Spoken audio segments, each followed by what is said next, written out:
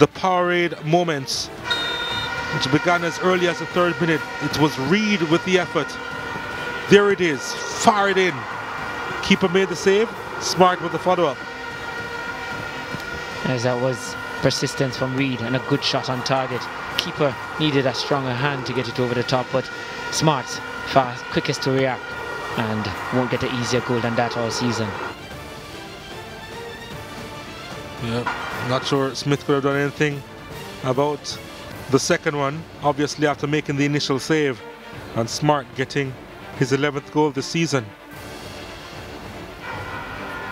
And then Omar Reed with direct from the free kick, from the corner kick rather, and that's his 3rd goal this season. Omar Reed. I think what put off the goalkeeper there, it came off the crossbar, just a touch on the bar, but that was a good kick. That's a Powerade power through moments.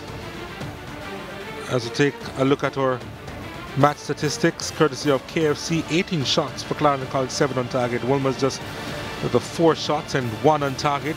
They committed 17 fouls as opposed to 10 from Clarendon College. They obviously picked up the 4 yellow cards, Wolmers boys. Well, Clarendon College had more corners, 7 as opposed to 4. And Clarendon College also had majority of the possession at 62%.